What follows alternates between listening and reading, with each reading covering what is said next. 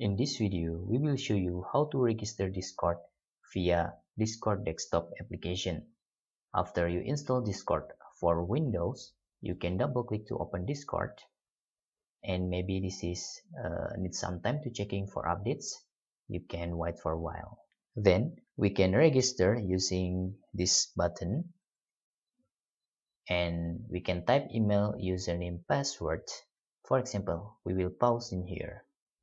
After you type email, username, password, and date of birth, you can click continue. You can verify the CAPTCHA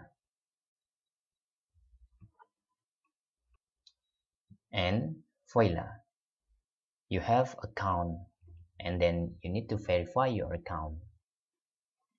Let's go to mail.